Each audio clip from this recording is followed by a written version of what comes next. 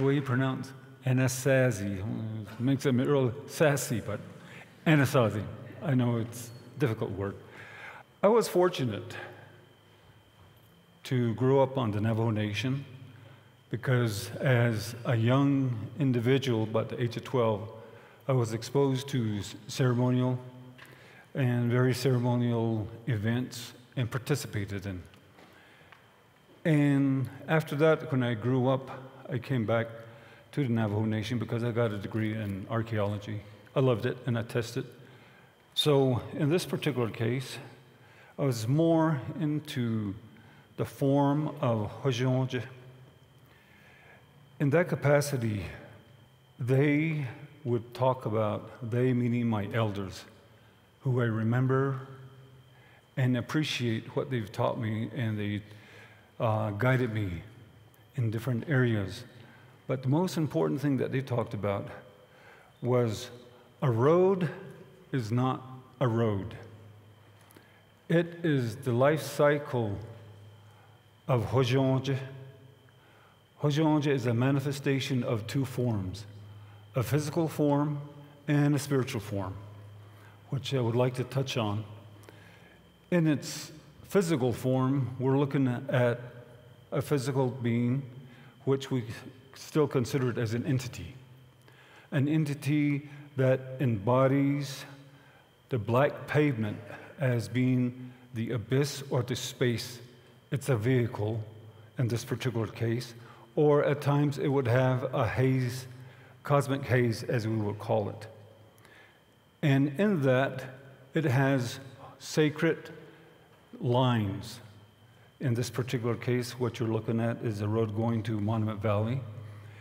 In there, and all roads have white and yellow. For us as Navajos, those are sacred to us because before we travel, we always say our prayers, saying, give us the blessing that we would need. So in your journey, when you leave from your house, you need to take a look at that in terms of physical form of your journey of where you're going to and coming back. But when you get there, you find yourself finding things of experiences, new conversation, and also an artifact. What could be a pebble, a stone, a handkerchief, and that artifact embodies the actual living being that you have something to carry with. So in this particular physical form, it's associated with all these things of Hojionje. So in Hojionje is like a basket, our Navajo ceremonial basket. From the beginning of this spiral, it expands out.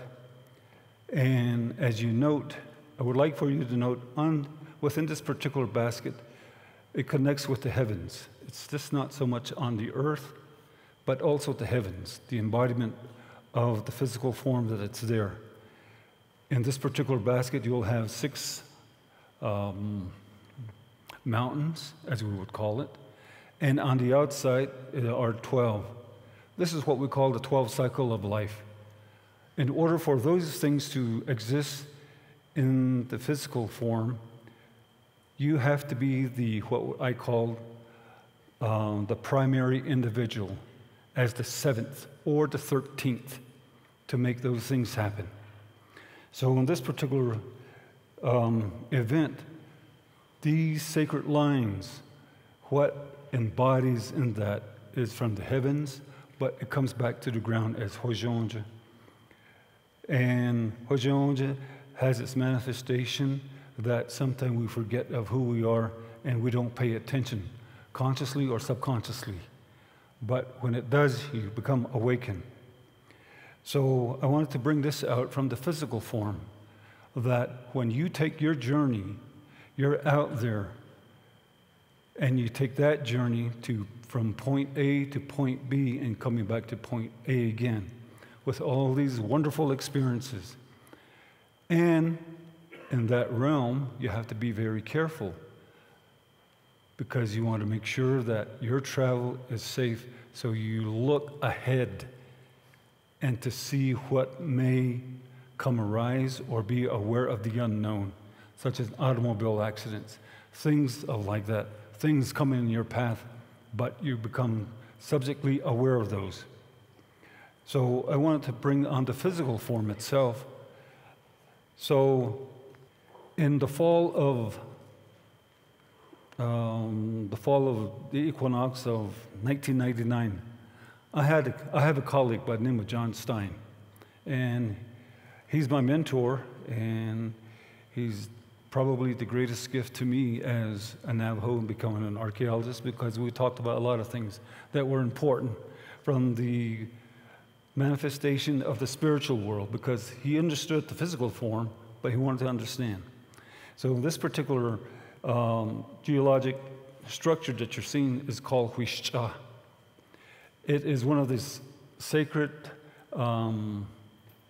object or a figure in there that he wanted to know, how does, on the Navajo land, how does this geological function work? So we went out there on that particular fall equinox of 1999. So we're standing on this plateau or a mesa.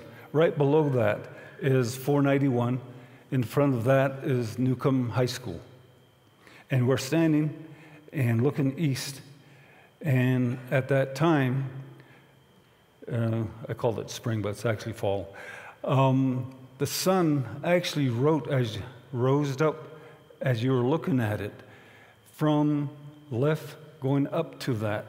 And what was exciting was we had the fortune to have a fog roll in, and in that fog, the sun touched that geological from its shadow, and when it started rising on its shoulder to the very top, and please note that the shadow started extending from Huishcha, and it was really interesting.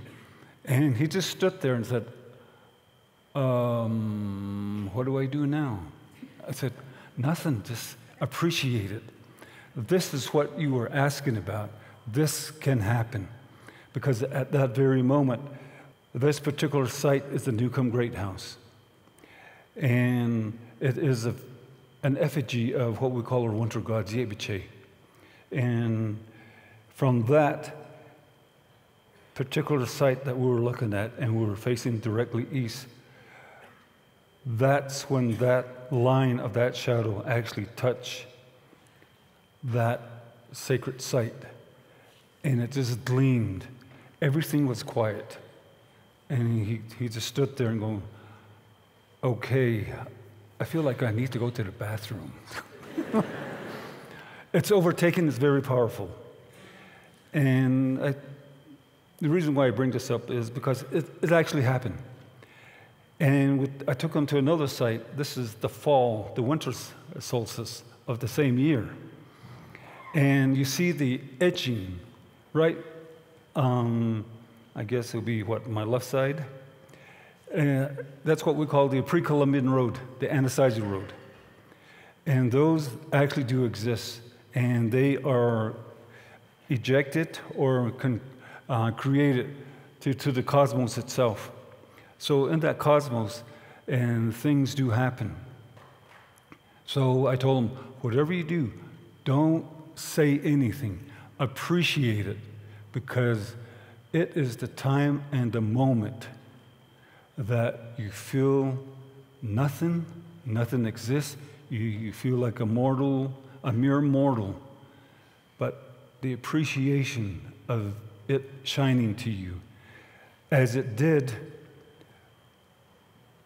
that canal, I call it a road canal now, the sun actually came down that canal. It's like looking at the water going into a irrigation canal.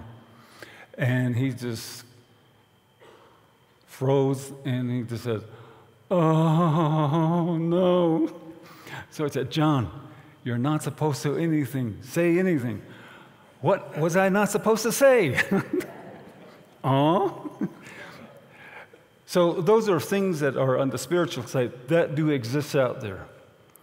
And this is also part of the road of life that my elders have talked about when they say a road is not a road, but you have the physical matter and also the spiritual matter, and the spiritual matter is actually combined as one and all, and one can't do without the other.